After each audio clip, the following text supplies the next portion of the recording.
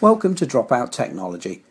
We're going to spend the next 2 minutes demonstrating to you the benefits of our product range when compared with traditional alternative technologies. When compressed air is generated, it passes downstream into the receiver tank, carrying with it water and solid particles from the ambient air.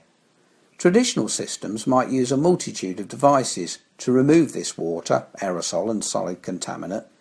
These devices include water separators, particle filters and refrigerant dryers to lower the system dew point. These devices consume energy and require frequent maintenance and costly consumable filter elements. It's now possible to replace many of these devices with a single dropout unit, and in some applications it's even feasible to replace your refrigerant dryer. It's very difficult in any system to guarantee dry air downstream of any filter or dryer due to drops in ambient temperature cooling the pipes and causing condensate to re-entrain. So you might ask yourself, what's the point in system treatment, as it cannot guarantee clean dry air where it's consumed. Our patent protected product mimics the effects of cyclonic filters by actively changing the flow, velocity and direction of the air, causing rapid expansion and cooling.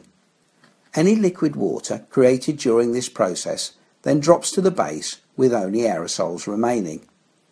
The remaining air then passes through the clarification chambers where 99% of 1 micron aerosols are removed, achieving outstanding results without the need for costly filter consumables.